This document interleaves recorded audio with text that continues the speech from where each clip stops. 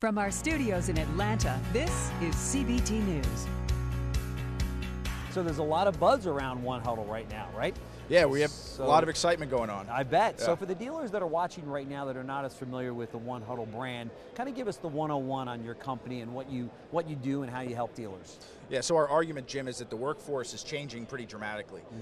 Younger workers, I'm sure everybody here is tired of the word millennial by now. Yes. So we know that training is changing, the workforce is changing, Right. the skill gaps are changing. In your dealership, we have to find ways to respond by changing the way that we are training. Yeah. So a lot of the companies that we talk to and work with are still printing the manuals. They're still trying to create online courses, which are all good. Right.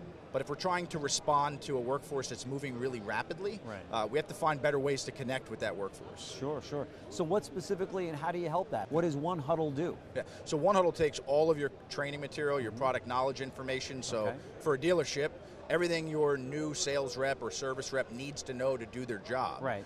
We give you a platform to turn them into quick burst mobile games. Okay. So for an employee that's on the go or reps within a dealership, all of their corporate training is in the form of quick burst games on their mobile device.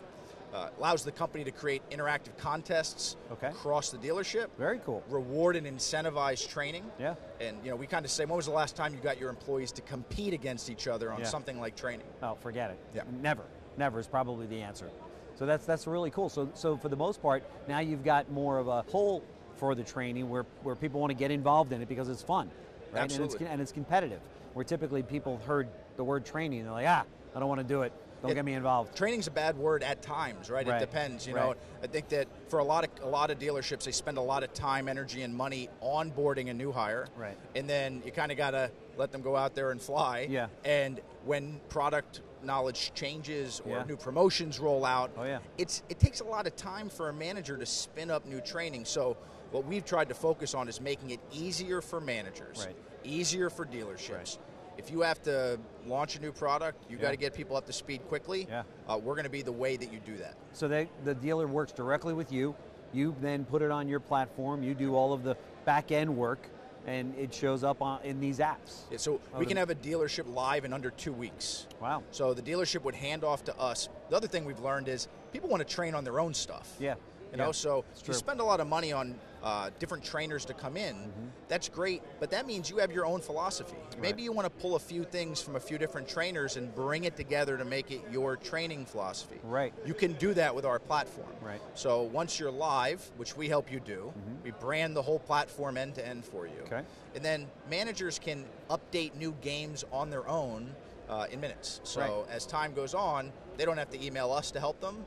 A 16-year-old manager could log on our platform and build games. Wow, very cool, very cool. So, and then the salesperson or the manager that's on this training platform with you, they're building their own score, right? And they're trying to always top that?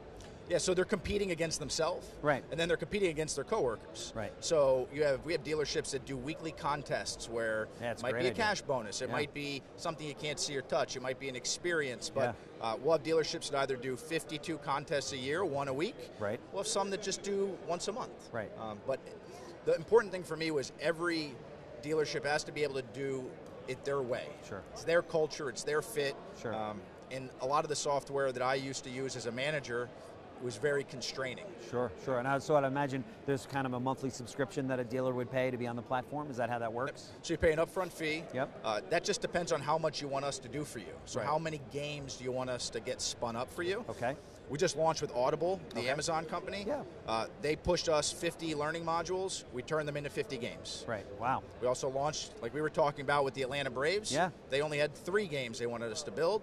We got it spun up and live. Very cool. Integration fee and then ongoing fee per dealership based off number of users. Right. You can do OEMs as well as dealers, right? You got it. Yeah. Awesome. Well, Sam, thank you very much for joining us on CBT News. It's very exciting. So you won the Tank Award, right? We did, yeah. So talk to us about that for a second before we let you go. Yeah, I mean, this was an exciting event. They had 8 awesome companies up there. You had 3 minutes, so you were under the gun. Yeah. Some pretty good hosts up there. The room was packed. It was a lot of energy. 3-minute pitch, 3-minute Q&A. Yeah. And we got lucky enough, and we took home the award. I got to go track it down now somewhere. That is huge. Congratulations. Thanks, Congratulations. So hopefully we can have you back on CBT in a few months, talk about how it's rolling out. Would love to. That'd be great. Thank Thanks, you so Jim. much. Appreciate it. Thank you for watching the official news source of the retail automotive industry, CBT News.